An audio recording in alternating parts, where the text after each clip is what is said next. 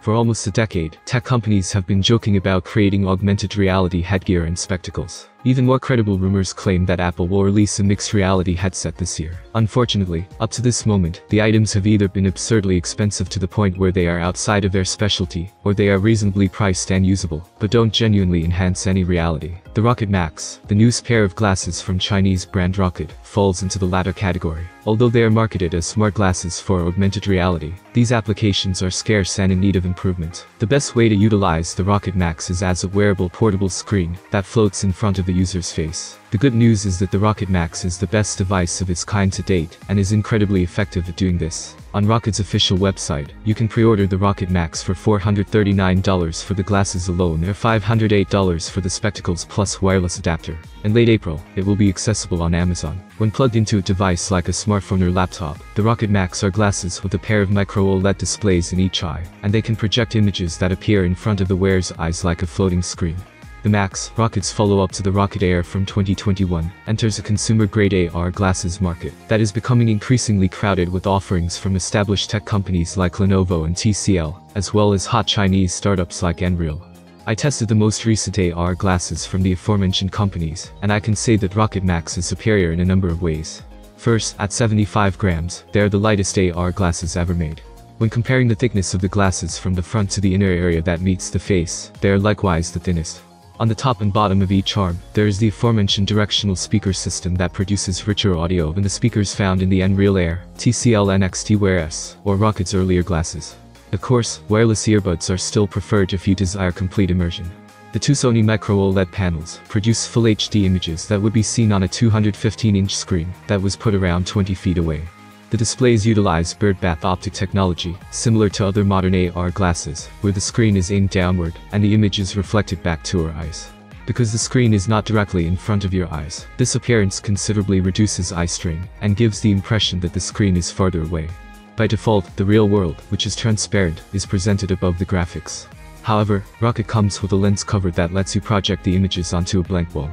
The latter is considerably more immersive, thus I like it better.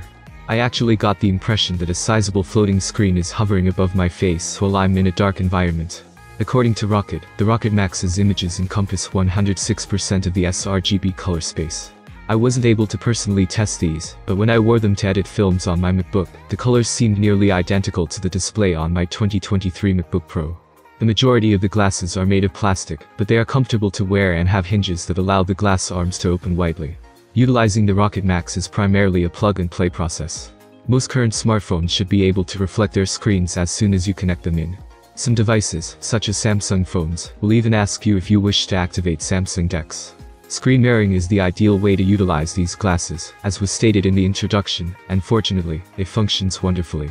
For the time being, only Android users can access the companion software Rokid created for the glasses. An AR platform that resembles an iOS home screen in landscape mode will be unveiled by the app. You can launch a variety of apps from here to display in front of the virtual space. You can map these to particular areas of your field of vision, so, for example, Instagram could be hovering in the top left, a web browser could be positioned below it, and a Twitter feed could be located on the right. There are multiple panes of these windows. You can move some of them in either direction, because the room seems to go on forever. If you want to position extra windows outside of your immediate field of view, you can even look around by twisting your head, because the glasses have sensors for 3D head tracking. Although the experience could be improved, it is still cool. A phone screen serves as a touchpad that you use to manage the user interface, but there is a slight but noticeable delay between what you see on the screen and what your finger swipes across the touchpad. And for now, the majority of apps are simple. You must first sign into the actual website in your web browser for the majority of sites before proceeding. There should be specific apps, as that would be much better. Since the software needed work, as I've mentioned a few times earlier, I mostly neglected the AR platform. I merely used the glasses to reflect the screen of my phone or laptop instead. I find having a big portable screen quite useful, even if this is hardly the AR experience that was promised. For instance, I frequently use laptops to work in coffee shops. By connecting the Rokid Max, I get a larger display than what my laptop gives, and can keep the screen at my typical eye level, without having to look down. My neck and posture will benefit greatly from this. Because the display on the Rokid Max is considerably better than the majority of airplane screens, it has also become a necessity for me to bring it with me when I fly. Simply pre-download movies from Netflix or Amazon Prime to your phone prior to taking off, plug in the glasses, put on a nice set of wireless headphones with noise cancellation, and enjoy movies much more effectively than ever before. And as strange as it seems, I like to watch movies in bed while wearing glasses. I don't need to hold my phone over my face or place an iPad up near the bed. The screen simply hovers in front of my face as I lay flat on my back. Thank you for watching this video. I hope it is useful for you. Have a nice day and good luck.